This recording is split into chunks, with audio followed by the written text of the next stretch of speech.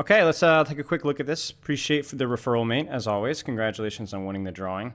Sorry for the delay. I've just been super busy with Dallas prep. I'll take a look. If you have any questions about what we talked about, obviously let me know. It looks like this is going to be Moira all the way through. I kind of skimmed through it. Looks like Moira all the way through.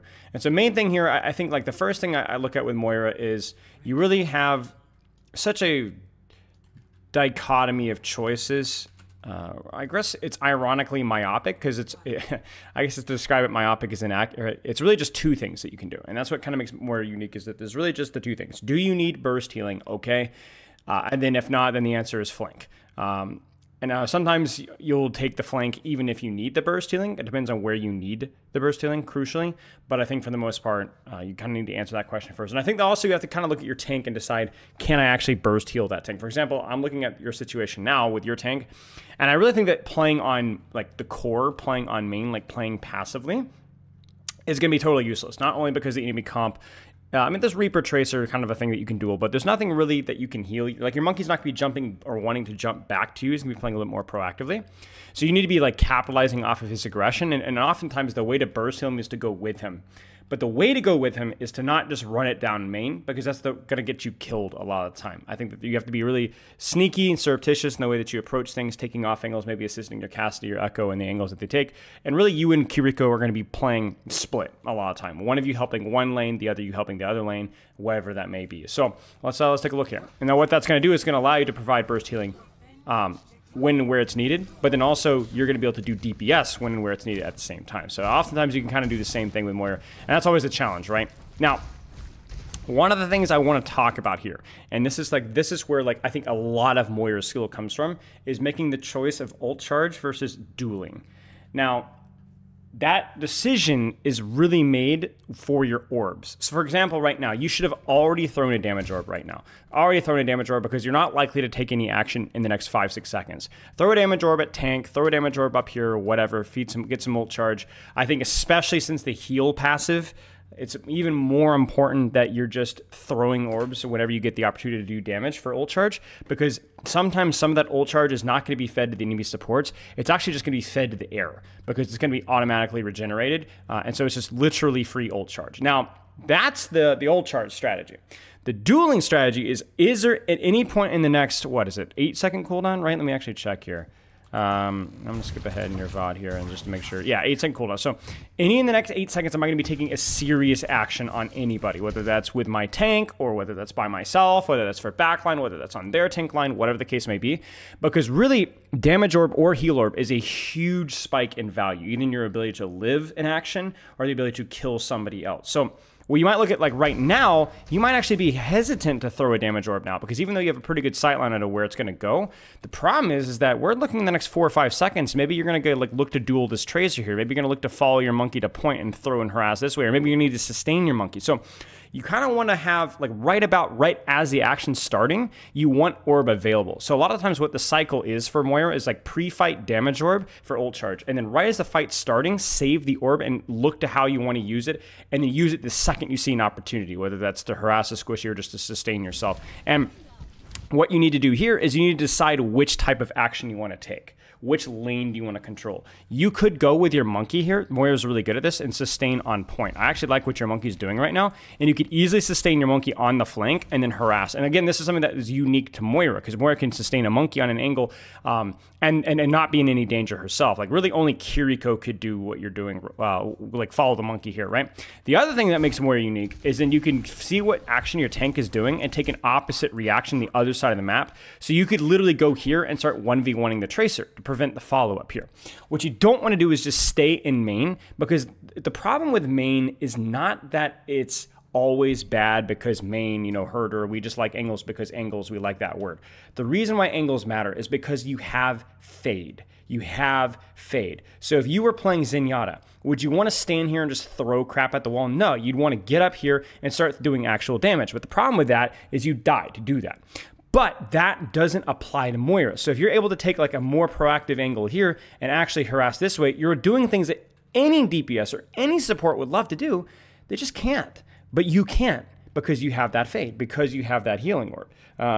And so I think that's the crucial thing here. It's the access to those squishies from a different side lane. Like, I mean, look at your Cassidy, right? Like, your Cassidy can't do that. I mean, he probably should be trying to look for a way to do it safely, but it's a lot harder for your Cassidy than it is for you. So you're kind of going back here and supporting, right? But that's pointless, right? It's pointless. It's not what your character is strong at. Your character is strong at taking these proactive positions and setting an area of effect where you're useful. A little bit similar to Lucio. You're not really good at being here and then helping people over here. If you're here, you need to do things here. You need to take that aggressive angle, whether it's with your tank or whether it's by yourself or whether it's with the DPS, whatever, and do something from that position. And right now, we've gone a long time and you've put out zero pressure. You've literally been completely irrelevant. And that's the worst thing, right? It's like your monkey's actually taking action here, and now is like the first time you've actually done anything with it. And I'll say as well, like, this is why you need to be super disciplined with actually putting pressure out as much as you constantly can. Because if there goes any period of time when you don't do damage or you don't put pressure, you're not taking a duel, it makes it really hard to decide if you should heal orb or damage orb, right? So because that downtime and that damage there meant that as soon as you threw that damage orb, you got pressured, and now you don't have resources. Like, to be honest, you should die for this. Yeah, this is just it's an inactivity followed by mismanagement of resources because you weren't actually doing anything proactive. Like, so much of Moira is actively doing something proactive and making that read quickly. Okay, so your Winston's in deep. Again, we're playing so passively here, right? And the thing is that other supports can't be as proactive as Moira. So what they're rewarded with is if they can't be as proactive as Moira, then they get more poke value. Like, if you're playing this passively as Zen or Ana, there's at least you can land a nade or a couple of shots. Moira doesn't have that luxury. She doesn't have good tank damage. She doesn't have good tank pressure. And so it doesn't actually work out so well. And I want to point out, okay, so based off of our cycle of orbs, right, are you likely to take action in the next few seconds? The answer is yes. So then this damage orb is a mistake. Because I want you to look at what this damage orb does, okay? It's on an angle. It gets a little bit of tickle there. It's a nice little bout. It does okay damage, right? It's not bad, right? But the problem is then you immediately take action after it, right? You fade in, which is not even bad. Sometimes you're going to have to fade to an angle. You got cover here. It's great. But imagine a damage orb now. Or imagine that Baptiste or Lucio pushes you now and you need to heal orb yourself, right? This is a good angle. This is the first time you've actually done anything proactive. That's okay. That was a good attempt there on the echo. And unfortunately, there was a window of opportunity where you actually did not put out as much pressure as you would like to. This is good. This is good. I wouldn't leave the angle here. You can't really help them. Again, it's just a question of timing, right? When you took the angle, you were already down 1.5. So at that point, the timing didn't matter. I appreciate what you did. I just don't like when you did it, or even really how you did it, like we said with the damage orb. This is a pre-fight orb. Pre-fight orb. Your echo's kind of feeding. This is a pretty bad stagger here. Okay, so you could probably throw another orb here as well. Throw out a damage orb, build ult charge, because I think you're probably about 7 or 8 seconds away from action because your echo's in spawn. That's lazy. And I would also be prioritizing, even in your poke orbs, don't just prioritizing on tank, because remember, tank doesn't feed as much ult charge, and also it's just, like, your damage orb in a poke situation might even force a cooldown or two, right? Like, there's a chance, right? So throw it at a squishy. Throw it at a squishy. Okay. But yeah, you can kind of see, again, like, the damage orb was kind of late, and then your Winston takes action, and you didn't have anything for that action. Save your orb. I really don't like that damage orb. Really don't like that damage orb. You got to read the situation, be like, is this damage actually relevant? Do I need survivability? I see beat. Oh my goodness, I need to heal over myself, right? I need to heal over me and my Kiriko. That way I don't have to fade. And then I actually have fade if they keep pushing, right? Honestly, I mean, I guess it's all right, but I think Roadhog versus Moira is one of the worst matchups in the entire game. You actually do almost no damage to him at all. That's good. That's good. Probably would have heal orbed that just because it is a 2v1. Remember, fading in means that you are at a disadvantage. So what you do is you fade, you heal orb yourself, and then you can take the 2v1 because your healing per second is like, oh gosh, it might be like 90 or something like that. I mean, minus the DPS passive. Somebody in the comments might have to correct me, but it's actually insane, like what the healing per second is. But yeah. All right, so key thing there is it's taking you too long to take action, and then your orbs aren't really fitting the cycle. I'll demonstrate exactly what I'm talking about after this review here. This is also where you could be throwing. Actually, no, never mind. You have coal here, so there's no point throwing the cycle damage, the farm damage orbs. You can just do whatever. I think this is fine. You know, Moira and card is like not great because you kind of want to take an angle, but somebody has to push card, and I look at your comp, and I don't think anybody really wants to be on card, so it's not the end of the world. I wouldn't just blindly throw damage orb, especially if it was at the Roadhog. I'd look for, at least if you're going to throw a damage orb here, like make it force a cooldown by getting it on a squishy. Okay, so they've kind of pushed up here, so we need some kind of proactive action here. That's a good damage orb. Even if it just does like 50, 60 damage, that's gonna contribute, right? A damage orb, I think one of the myths that damage orb should be like fully sucked dry, you know? I think like stuff like this, right? I don't know if I agree with the damage orb choice, but I think it's okay. But like that like even if it's just 30 or 40 damage, like that, if it had been placed better, I think the placement of the orb was the problem there. But if that's placed better, that's going to help force his fade and allow you to actually take the duel. That damage orb is really good. Let's take a look at like what this does. Okay, if he stays, that's like 80, 90 damage. And then all of a sudden, you've canceled his shield regeneration, and then you can get up here and take the duel, and he's already missing like almost half his HP bar, right? I like this. This is good. This is really good. Again, this is what makes Moira unique. Oh, you unfortunately messed up the combo there. I mean, you knew what you know how to do it. You just messed it up. Unfortunately, kind of a blind fade here. Like, I would take the Tracer duel over a blind fade. Like, a Tracer can't kill you in Cole. Like, it just doesn't happen unless she has Pulse, and then even then you can just fade it, right? So, like, Roadhog, again, I cannot emphasize enough, like, how bad the tank matchup is for Moira. Like, really, any tank is, like, awful for Moira, but especially Roadhog. So, like, I really, really encourage you to avoid DPSing tank. Like your tank, that's part of the reason why Moira is more of a flanker, because if there's any sort of like a brawl tank, like you're actually like, you do so little. You're the worst hero in the game. Literally Mercy Pistol more relevant than your stuff versus the tank. So take the angles, pressure, find something else. Again, like right now you need to be either, I honestly would not even be babysitting my Cassidy here. I'd be looking to take an aggressive position up here with my Kiriko, my Tracer, maybe set up an angle on the back line here. Because like there's what are you gonna do? Play patty cake with Roadhog? There you go. There you go. See, that damage mattered. It was only a little bit, but that was just enough to get the break point with a body shot there, right? We need to get away from here. We're not going to kill this guy. We're not going to kill this guy. This is just you dopamine fishing. This is you dopamine fishing. It feels good because I'm getting tickies, but my relevance in the battlefield is pointless. Like, if you're pushing card here, fine. But as soon as Roadhog comes here, there's only risk. There's no reward for that. There's only risk. Only bad things can happen from that. This is okay if you can live it. You're just too slow to live it. You needed to stop playing to kill that. Just play to live, because your team is on the back line, so you just need to keep them busy and live, and then your team will come regroup, and then you'll win. Ult charge damage orb, it's fine. I thought for sure that would get some ticks. It ended up not, but that's all right. It seemed like it would. Again, we need to find a way to get around this Roadhog. Stop playing patty cake with it. Take the top left, right? Take the top left. Like, use your fade. Like, let's go. Like, get aggressive with this. Take an angle. Get a wrap around it. Like, you know the Roadhog's there, so, like, it's just a free lane. And then at this point, this fight's just lost. Okay, so a lot of your problems, I think, would improve if you were a little bit more proactive on aggressive angles, aggressive mobility, and then paying attention, like I said, specifically to that orb cycle, right? Damage orb for ult charge. If a fight's about to start, then I need you to prioritize saving the orb, whether it's heal or damage, to either win a duel or sustain somebody on an angle, because you're about to take serious action. And then obviously things like damage orbing squishies and stop playing patty cake with a tank, although I think that that's kind of a symptom of your positioning. Like right now, like you can sit here, this is fine. Like you can do this, you can throw the damage orb, sure.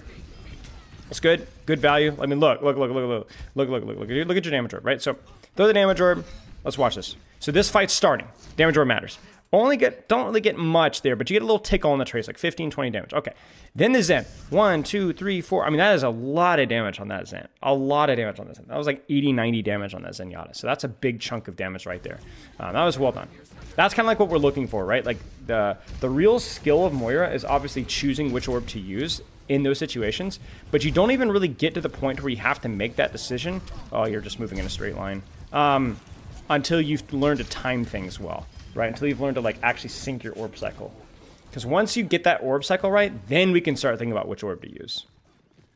People are always asking me like, what's better orb to use? It's like, it's a flawed question. It's you don't even ask that question until you're actually like right now, what's better to use? Do you use a damage orb here on the Zenyatta? Do you damage orb in the Reaper? Do you save damage orb or heal orb just in case you needed to duel the Reaper? I think that this is a tricky situation. I think any of these could go. I think for me, I think the damage orb in the Zenyatta is probably the safest thing because he's the least mobile character, and it's going to actually matter. But like that was okay. Like you kind of took an angle there. I think maybe the fade was a little too early. You can make him look at you first and then just fade immediately afterwards. And then again here, like, oh, that's such an unfortunate bounce. That needed to hit that squishies or those squishies. Angling here is fine. I understand like it's a difficult spot for you. I would find an angle on DPS here around.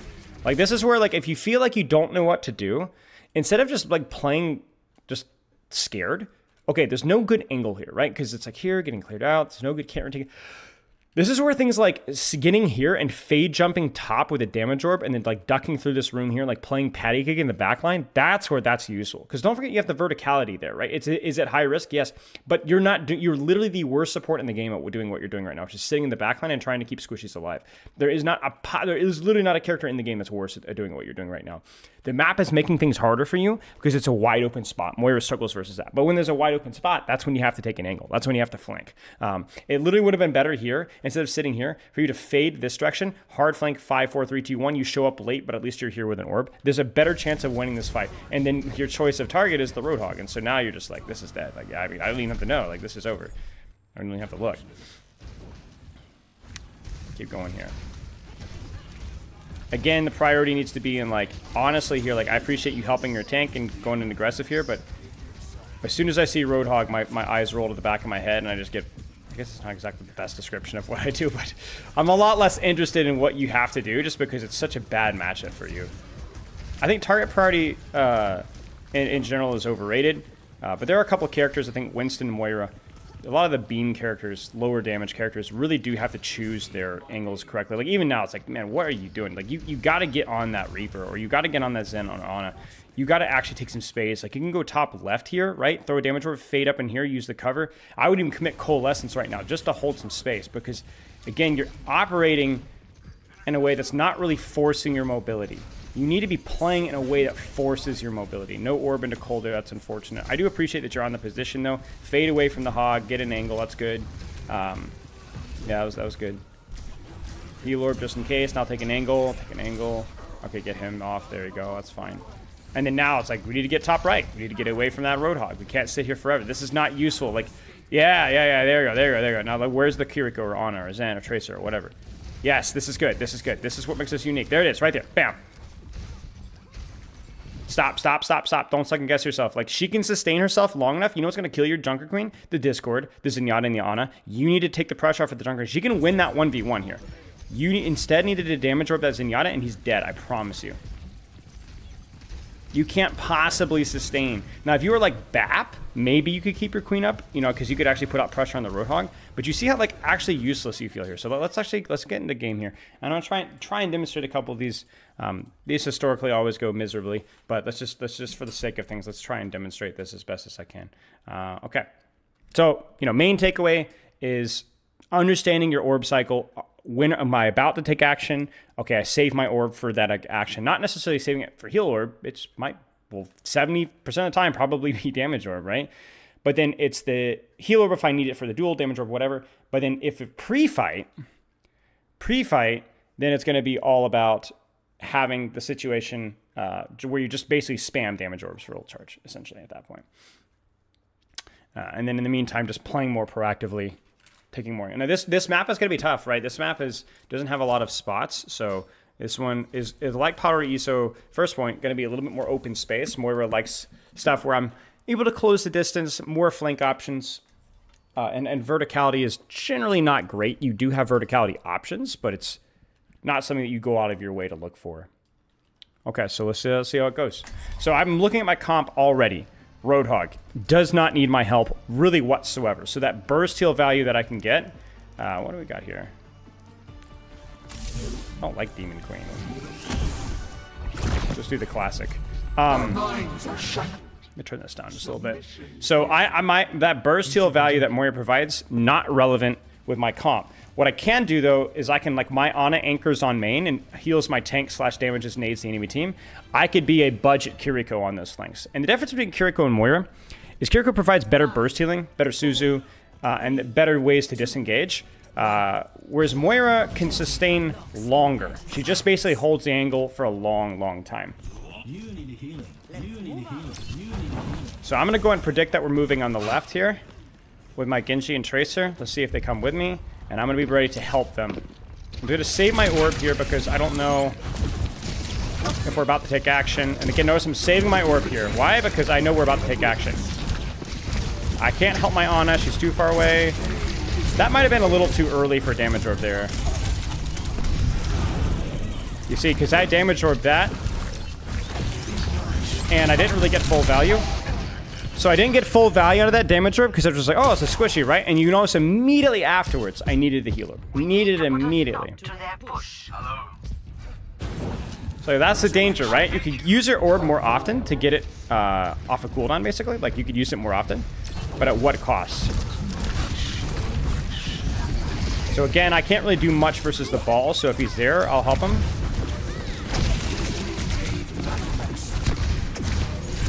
Helping my Genji. Now I'm looking for this. Aw. Bad cover usage.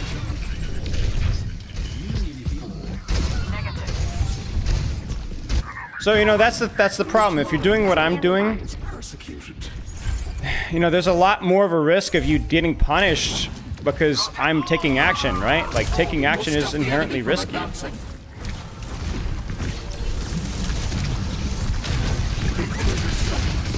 Really don't want to use my... Actually, I need to fade here. I'm scared of that venture. So, too early, too much space too early. In that situation there, I needed to take a more angle, a better angle on the left side, I think, across the bridge.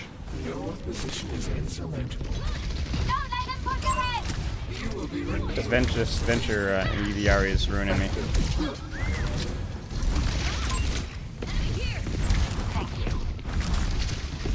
So I might even damage out this Tracer, even though it's only going to do a little bit, because... Oh, that's unfortunate.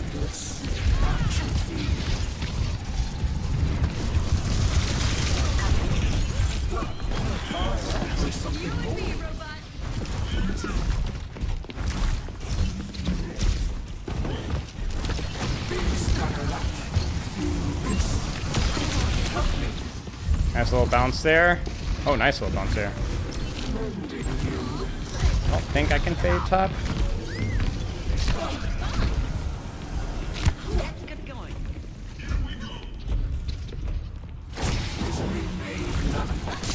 Another bad orb.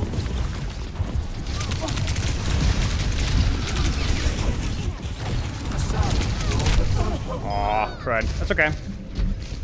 Like, you can see how fragile you are to tanks. Like, they just totally disregard everything that you do. If I had saved orb there, instead of orbing then fading, if I had faded on the Tracer then orbed, I would have killed her, and then I would have been in a much better position to actually live that. My ultimate is almost ready. My ultimate is ready. It's high time. Remember, the worst crime is doing nothing. The worst crime is not dying. Now, he might drop on me.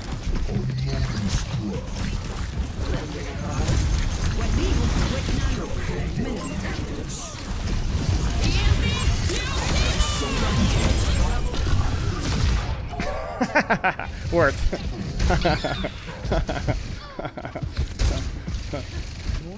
You notice how quickly they punish that use of fade. That's good. I might... Yeah, I'm gonna wait in TP here, I think. I'm gonna wait in TP here. This is why damaged Moira works. Wait, hello? You can't change? Okay, so you can't change. I didn't know that. This is why a damage only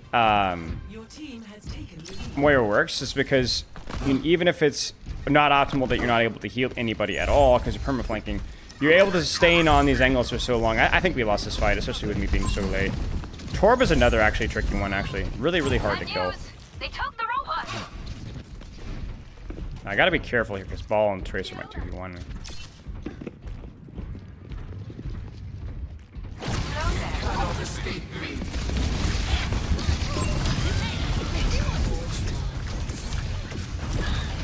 That's unfortunate. So, not an optimal 1v1 for me, but I know if I play my resources, I'll never die as opposed to a Roadhog. Yo, come back. Come back. Really don't want to use my fade here.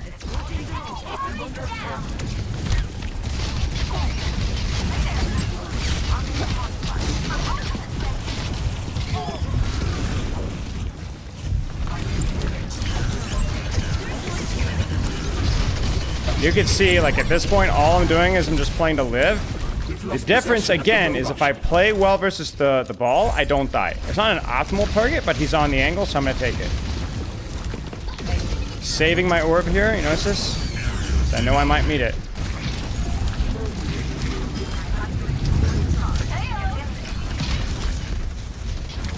Whoa, hello?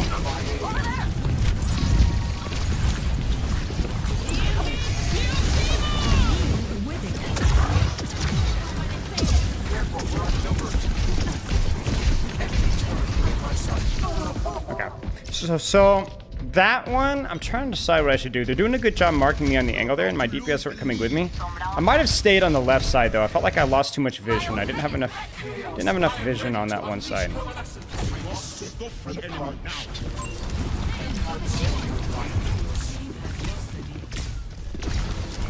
We must regain the lead.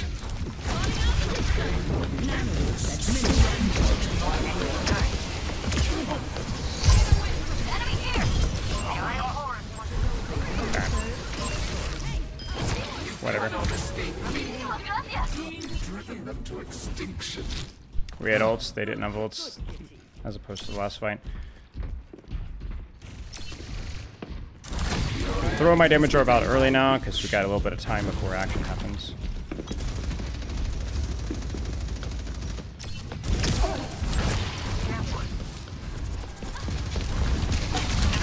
Might have pulse on here.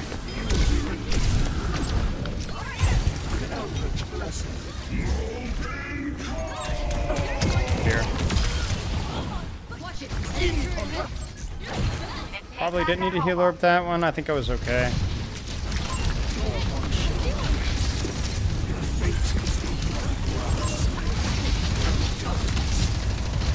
Can't help my Doom, so I'm just not gonna even try. Now he's not antied, so I'm trying to body block a little here. And you can see the value there, right? And even if my Venture's not with me, it's still useful. I can still do work. Okay, I need to help.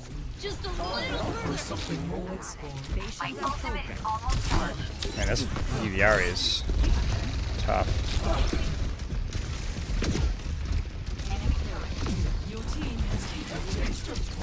Help my Sombra win that 1v1. There we go. Like you can see, no damage at all. Basically no damage at all, but the damage that I got mattered.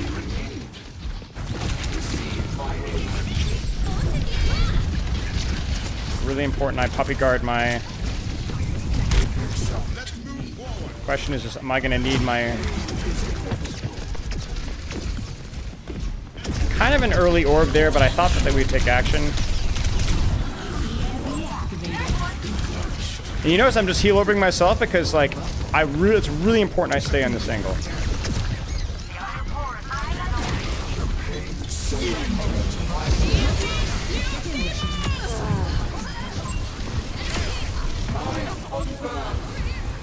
Kind of an unnecessary nano, but I respect it. Okay, I can't get lazy, can't just sit in card here, gotta take an angle because they're gonna dump some ults on card here. I'm gonna actually fade in here. I'm gonna follow my healer because I don't have fade, so I gotta be careful.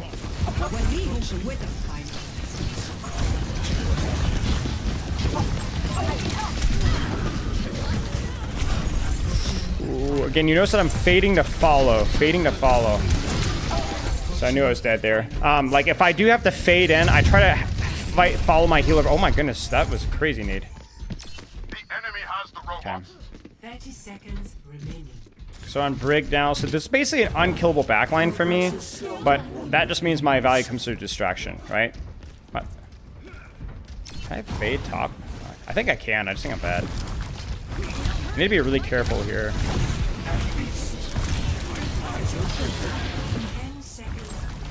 A little risky to throw that heal up there. I might have been too late. I might have to just let her die.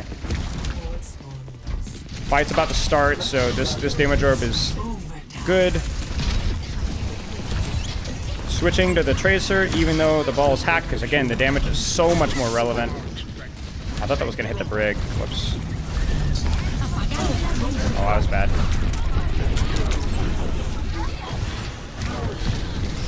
Ooh, bless me. Brig is low, Brig is low.